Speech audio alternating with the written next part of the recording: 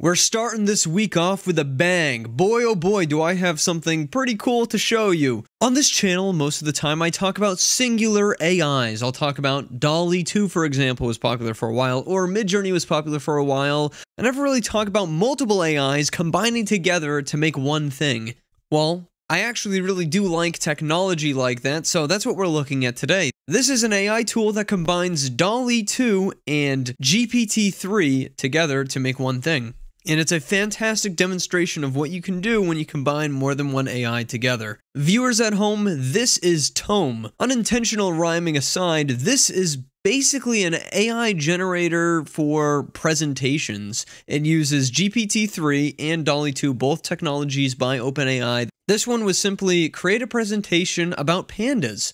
Pandas, an epic journey. What are pandas? Where do pandas live? What do pandas eat? Panda conservation, panda facts, and conclusion. Apparently, the image just didn't generate for this first slide here. However, I guarantee this is a problem on OpenAI's end because I've done a little bit of testing with dall-e 2 lately and it would sometimes not give me images at all. So yeah, work on your servers, OpenAI. Where do pandas live? And now actually we get to see finally an image. Pandas are found in the mountains of central and western China. Various habitats, dense forest, high altitude meadows. And so this image here that we actually got as a part of the slide reflects what this says. The panda is completely alone and he does seem to be in some sort of a forest, possibly in the mountains. And it's a pretty nice generation, I think, nonetheless, and it's accurate. This one is clearly supposed to be kind of a photo, but it's not really the best dall-e 2 generation if you ask me. What do pandas eat? And it says, you know, pandas are herbivores, eat mostly plants. One problem I'm already seeing is that this first slide says they're omnivores and that this third one says they're primarily herbivores. So there's some kind of conflicting information here. It's not too serious though. Anyways, obviously this image matches what this statement is. He's eating some plants, it seems to be. If only we could hook this thing up to Midjourney, right? Or better yet, Deep Floyd's IF model, which I'll hopefully be able to show you guys a little bit more properly soon. Anyways, then it goes into panda conservation.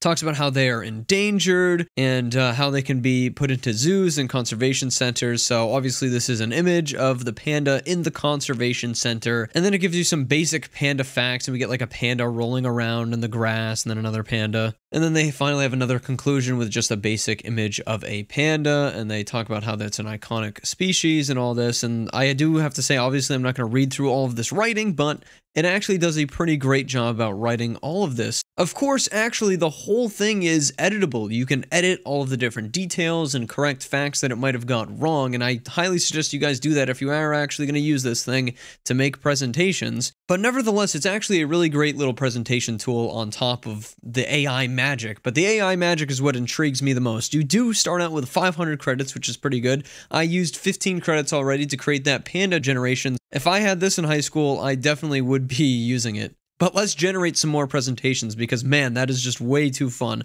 Let's try to throw this thing for a loop. Let's make a story instead, by the way, because you could do presentation, presentation outlines, or stories. So let's switch to story, and we'll do the art style in automatic. I think that's the most fun. And create a story here. The lemon character trying to find the fruit love of his life.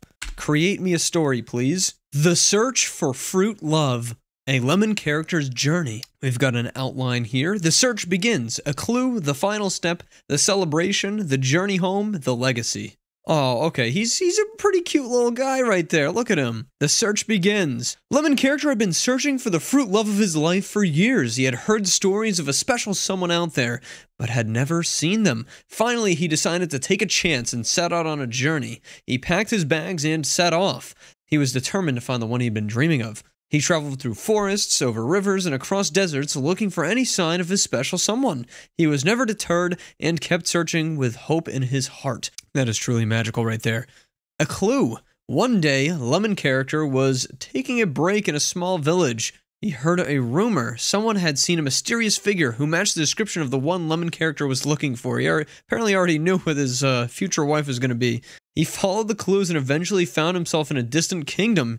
He was so close to finding the one he had been searching for. Lemon character decided to take a risk and ask around. He spoke to the locals and eventually found a clue. So we have an image generated here, but I think it needs to be like resized or something, or yeah, it's just his body here is cut off, but we can clearly see he's in like a village market. It actually does look like a good generation, it's just the framing's bad. Oh, the final step, there are the lemon characters right there together. He followed the clues, eventually found himself in a castle. He was close to finding the one he'd been looking for. He heard a voice call out to him. And they embraced and the lemon character knew he had finally found the fruit love of his life. He was filled with joy and they lived happily ever after. This one, the image still would not generate again. This issue needs to be sorted out. I do believe this is an issue with OpenAI's API just not generating because of server overload. They celebrated their reunion with a grand feast, shared a dance, and everyone was happy and celebrating. And as you can see, this is apparently them journeying home. It's a pretty decent generation. It's getting there. And then the legacy, and here they are kissing on top of a mountain behind the sun, which is good. They lived a long and happy life together. They shared their story with everyone. Their story became a legend, and it inspired many others to take a chance and search for the one they had been dreaming of. That's actually quite sweet. I do actually really like that. They encourage people to never give up on finding true love. They were remembered for their courage and their love, and they lived happily ever after. Wow, what a fantastic story it had generated. Pretty good, honestly. I think the writing's definitely the strongest too, because dall-e 2 sometimes really isn't the best, especially when prompts are being auto-generated. But honestly, all in all, this is super impressive and really cool to see. All right, we're going to do another presentation now, and this is going to be how to build anti-gravity boots. Take flight, crafting your own anti-gravity boots. Introduction. Step 1. Gather materials. Step 2. Build the boots. Step 3. Attach the power source. And Step 4. Test the boots. And then there's a conclusion. Of course, well, gravity boots aren't really a thing, so how has the AI materialized this into something that could be plausible with images? Introduction. Anti-gravity boots are a type of footwear that allow the wearer to defy gravity and walk on walls and ceilings. The technology has been around since the 1970s apparently, and has been used in movies, video games, and even real-life applications. This guide will provide a step-by-step instruction. Process of building anti-gravity boots requires some knowledge of physics and engineering. It's important to have the basic understanding of the principles of magnetism and electricity, as well as the ability to work with tools and materials such as metal and plastic. Additionally, it is important to have access to a reliable source of power, such as a battery or generator. And then I guess these are some pictures of some anti-gravity boots, which are pretty futuristic and cool looking, I think. Alright, so the first step here is to gather materials. I guess we're going to need an electromagnet, power source, and any other materials necessary for the construction of the boots. Oh, a little vague there. You can get the electromagnet at a hardware store online. The power source can be a battery or generator. And apparently the power source has to be powerful enough to power the electromagnet. Build the boots. This is actually a pretty cool image here. So we have to now build the boots. This involves attaching the electromagnet to the sole of the boot and connecting it to the power source. And apparently they need to be able to lift the wearer off the ground. All of these images are pretty cool though, I will say. And this is actually like a repeat paragraph of the previous one, which is kind of weird. And then testing the boots, turning on the power source and seeing if they can lift off the ground. Yeah, that's the same thing they said in all three of these slides, which is interesting. Turn off the power source when not in use, as the boots can be a hazard if it left on for too long. I don't know, it has some sort of knowledge of anti-gravity boots that we don't have. Conclusion. It's a complex process that requires knowledge of physics and engineering. With the right knowledge of materials, anyone can build their own anti-gravity boots and walk on walls and ceilings. Wow, how amazing. The wording here has been giving me ChatGPT vibes the whole way through. Now I would like a guide on becoming the Pope. The Road to the Papacy, a step-by-step guide. Step 1, education and training. Step 2, become a priest. Step 3, become a bishop. Step 4, become a cardinal. Step 5, election. Step 6, papal inauguration. A step-by-step guide to becoming the Pope. Education and training. Pope is a leader of the Catholic Church. Deep understanding of religion is necessary to become the Pope, obviously. Obtaining a degree in theology is a great start. And learning the basics of the Catholic faith. Formal education, experience in the church, working in a parish, or volunteering. And then they have an image, I guess that's supposed to represent something religious, although it doesn't really look very religious to me. This is just kind of like a very basic random image. And yeah, this one's also, again, very like magical and mystical. I would not consider this image very religious. Becoming a priest is the next step here. In order to become the Pope, one must first become a priest. Seminary school, studying for several years. gaining knowledge and experience, serving in a church. It's important to demonstrate leadership skills and commitment to the church. Step 3, become a bishop. Apparently, this is what happens when you become a bishop. Becoming a bishop is the next step after you are already a priest. Deep understanding of the church and its teachings, as well as a strong commitment to the church and its mission. Responsibility of appointing priests and serving in parishes. Becoming a cardinal is the next step. Cardinals are appointed by the Pope themselves. Cardinals have the responsibility of electing the Pope. And step 5 is being elected Pope. So you have to get yourself elected by the College of Cardinals. Lengthy process that involves prayer, deliberation, and voting. Election is a sacred process taken very seriously. But if you just follow this guide, you'll get there. Papal inauguration. Once elected, the post must be inaugurated. Formal ceremony, prayer, blessing, swearing of an oath. Important to demonstrate leadership and commitment to the church. Well, folks, I mean, technically this is not wrong. Write me a story about how ants took over the world. The ants' great conquest. The rise of the ants' reign, the ants' legacy, the ants' wisdom, the end of an era, the future of the ants. The rise of the ants. The ants were small and insignificant, but their ambition was big. They were determined to take over the world and no one could stop them. The ants worked together to build an empire. Slowly but surely, they created a vast network of tunnels and dwellings and had never stopped growing. The ants became a force to be reckoned with. Their strength, intelligence, and resilience. They eventually conquered the world. The ants' reign. Wow, look at this futuristic city apparently run by ants. They took over the world. They built cities, monuments, structures. Their influence was everywhere. The ants were wise and powerful rulers. They established laws and systems that kept their empire running smoothly. They were a force to be reckoned with. Benevolent rulers, and their reign was peaceful and prosperous. Wow. They brought progress and prosperity to the world. Wow, look at this beautiful futuristic city apparently created all by the ants. Wow, GPT-3 loves ants.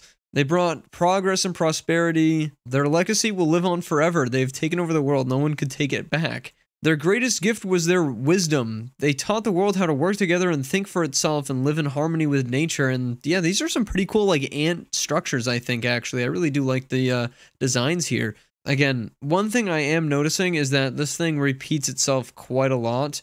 End of an era. Their reign came to an end. The power of unity and importance working together. Future of the ants.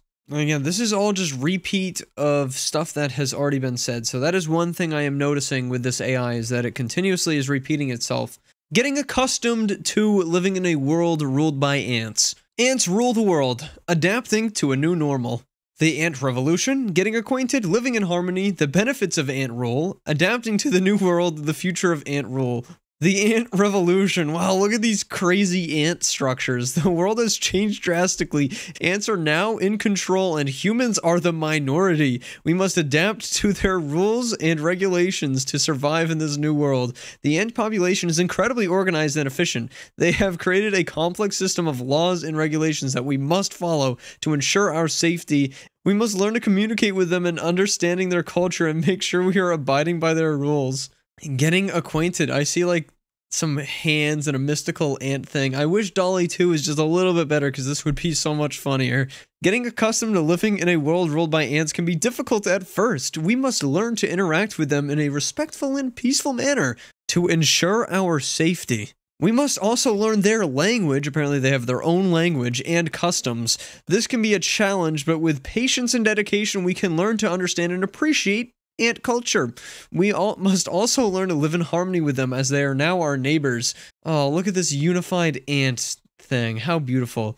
Living in harmony with the ants is essential for our survival. We must learn to coexist peacefully and understand their culture and customs. We must be mindful to their rules and regulations. Breaking them can have serious consequences. We gotta appreciate ant culture and their way of life, their complexity and their society, and the beauty of their language and customs. We have to respect their decisions and opinions. They're our leaders. The benefits of ant rule. Okay, there's some upsides to this. Living in a world ruled by ants has many benefits. Their organization and efficiency has created a safe and secure society for us to live in. That's actually pretty nice. We must learn to appreciate their culture and the way of life. It has allowed us to thrive in this new world. Again, there's some repeat happening over here. But yeah, you can sort of see the people up top and all of the ants down. Oh, I accidentally just adjusted things. Yeah, you can see you can actually pretty easily adjust all of this stuff. But yeah, you can see just the circle of ants down below and the humans all just happily unified together. It's so funny. Adapting to the new world, a very similar image here. Communicate them, and yeah, this is just a bunch of repeat stuff pretty much. The future of ant rule, it's uncertain what the future is. And then again, a bunch of repeat stuff here. So yeah, it's repeating itself a lot here, especially with this one we saw and the last one. But we gotta say, the AI just loves ants.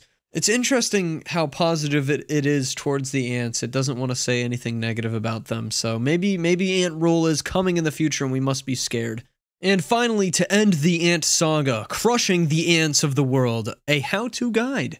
The ant invasion, gathering weapons, organizing an army, the final battle, victory, conclusion. Oh my god, we have the ants battling here, the ant invasion. The world is in chaos. Ants have taken over and are ruling with an iron fist. Their numbers are growing and they are relentless in their pursuit of domination. It is up to us to take back the world and restore order. We must unite and come up with a plan to overthrow the ant rulers. It won't be easy, but with courage and determination, it can be done. We must come up with a strategy to outsmart the ants and reclaim our planet. Alright, step 1, gathering weapons. As you can see, I love this image of this guy with a bunch of weapons. He's gathering, he's so happy and ready to fight the ants.